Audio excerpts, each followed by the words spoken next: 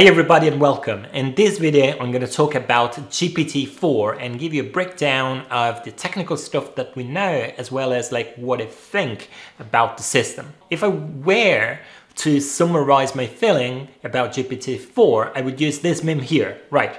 On the one hand, I think this system is phenomenal and it's a clear leap towards artificial intelligence. But at the same time, I'm really concerned about the procedures that OpenAI is using to develop and distribute its system. Everything that I'm going to say about GPT-4 comes from OpenAI's technical report on GPT-4, which is the only technical paper. I wouldn't even really call it technical because there isn't much about the ins and outs of the system itself, but more about evaluation, as you'll see in a second. Okay, so in this video, I'm going to really give you the good, the bad, and the ugly of GPT-4. To be more specific, we're going to learn about what we know technically about the model, and spoiler alert, it's not much. We're going to talk about the capabilities of GPT-4, its limitations, safety issues, as well as talk about the big problems that I see in the way, the workflows that OpenAI is using to release such model. What do we know about the model? Very little, unfortunately, but some stuff like that comes out from the report is that for sure GPT-4 uses transformers, but this is self-evident, of course. The model is also multimodal, meaning that at input level it can not only take text but also images and reason both from text and images in order to generate text as output. So we have multimodality at the level of input, but not at the level of the output. Then we know that the model has been trained on internet data and not really specified third-party data. There's really no transparency about the type of data that has been used to train this model as well. It's very, very generic what you read in the report. Finally, we can say that the model has been fine-tuned using reinforcement learning from human feedback. This is a variation of reinforcement learning where the human is in the loop and the human is responsible to provide some level of feedback or rewards and penalties to the model so that the model can encapsulate human insight as well as instructions more directly. Now, this technique has been used with a lot of success also in ChatGPT, and it is a sort of variant of something that has been used before with more traditional AI techniques, namely genetic algorithms. And specifically, there's a variant of those that's called interactive generative algorithm, where the fitness function of the genetic algorithm is a person that provides direct feedback to the system. Okay, so one part of the technical report that's very detailed is the evaluation of the model. We know quite a lot about the capabilities of the model through this evaluation. So how were these evaluations carried out? Well, the model was tested on human exams like the SAT and a bunch of others, as we'll see, but also on academic benchmarks for large language models or language models. What we can see overall is that GPT-4 has a human-level performance in most human exams, and it tends to outperform state-of-the-art models on benchmarks for language models.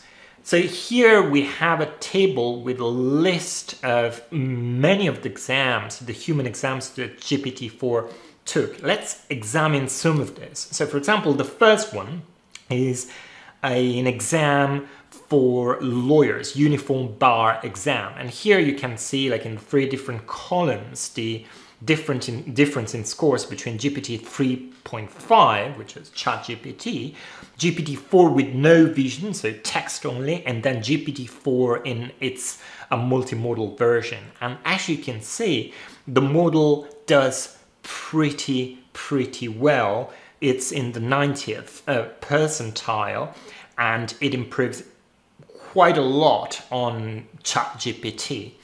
Now, let's take a look at other exams that look more at reasoning in terms of like math, reasoning, quantitative reasoning, and evidence-based reading and writing. So as you can see, GPT-4 does pretty well in all of them. So it seems like that it is definitely capable of reasoning quite well, and you can see a great jump forward, especially in the GRE quantitative exam from the 25th percentile of ChatGPT 3 or GPT 3.5 to the 80th percentile of GPT-4. Now, the model does extremely well also on its verbal skills. It actually gets to the 99th percentile, which is quite remarkable.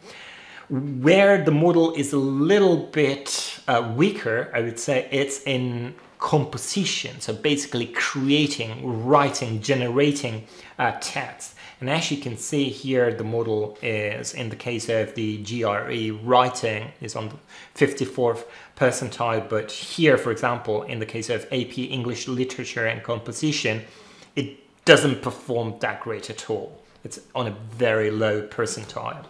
But then, if we take a look at other exams which are a little bit more notion-based, you can see that the model does extremely well. For example, in AP Art History or Biology or Environmental Science, the model does really well. So it's capable of reasoning on notions quite effectively.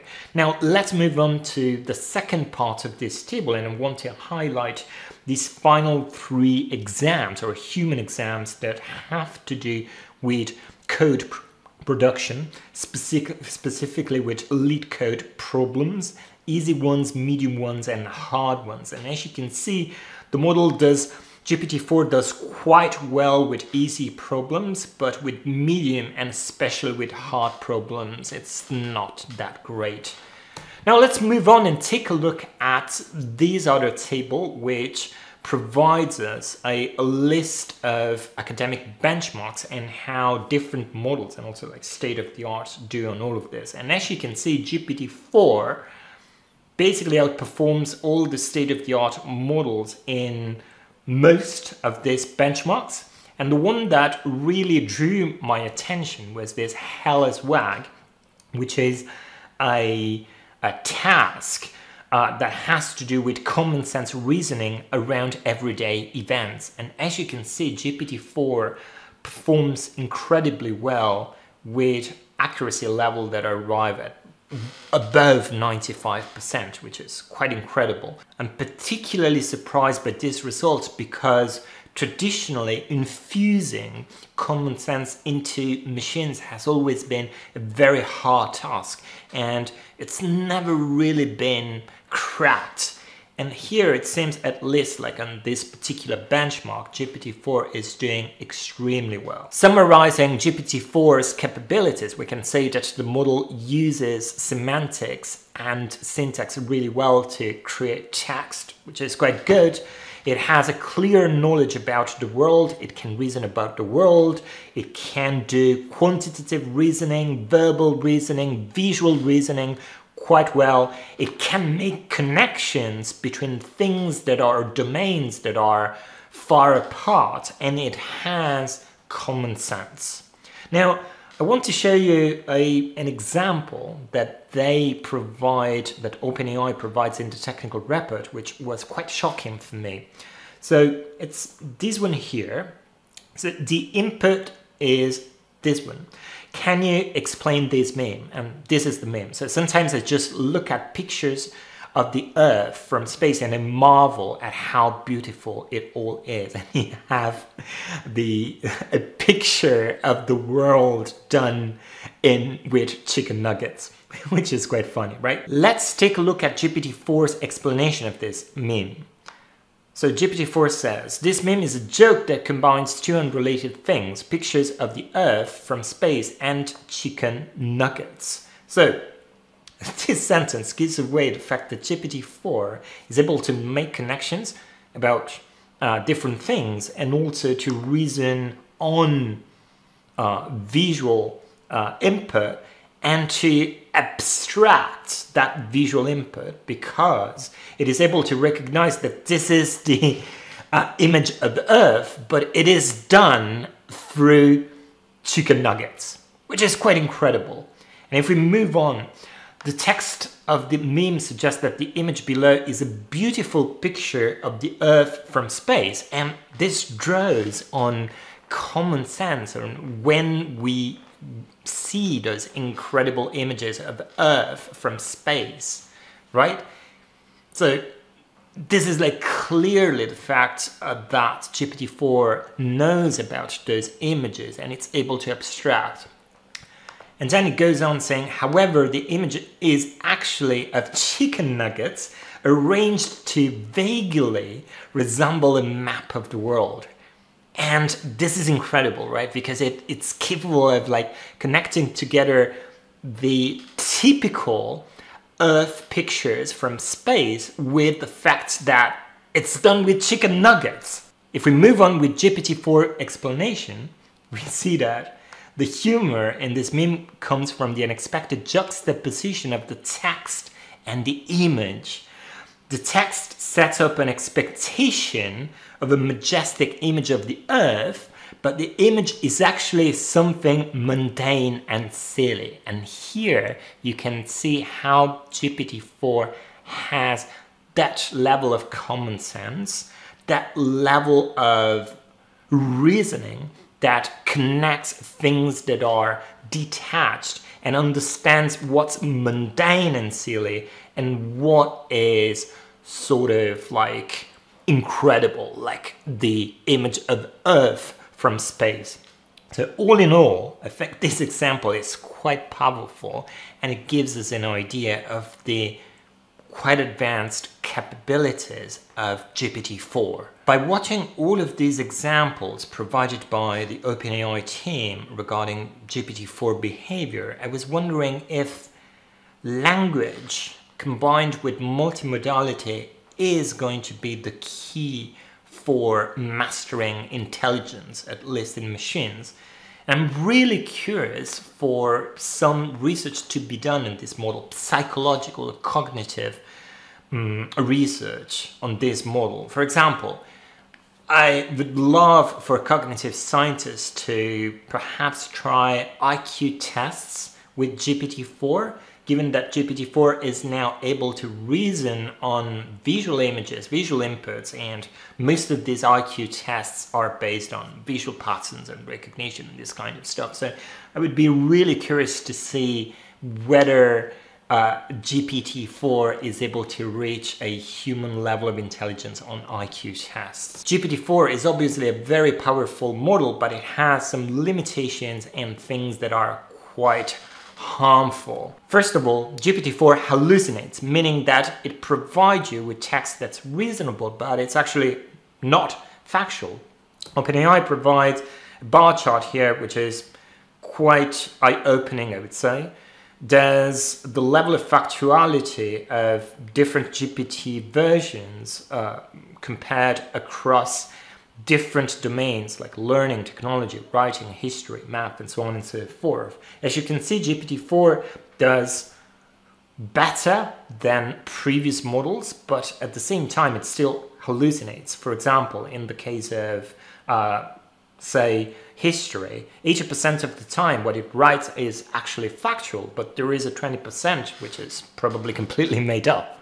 So this is something that we have to keep in mind. These models are not fact-checked. So the production of these models is actually not factual 100% of the time.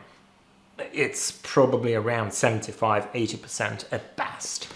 Also, the model doesn't learn from experience, meaning that it doesn't learn from conversation that it has with the user. And this is a typical trait of human intelligence, the capability of adapting and learning from experience.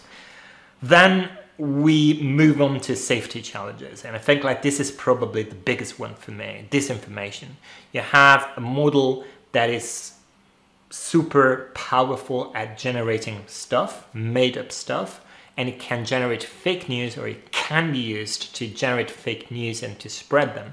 And people will have very little means to recognize whether that particular piece of text is truthful or if it's just fake news. And given the scale at which GPT-4 can build or develop such text, this is scary because it can be used for propaganda reasons or for pushing certain agendas using an incredible amount of computational power and text production.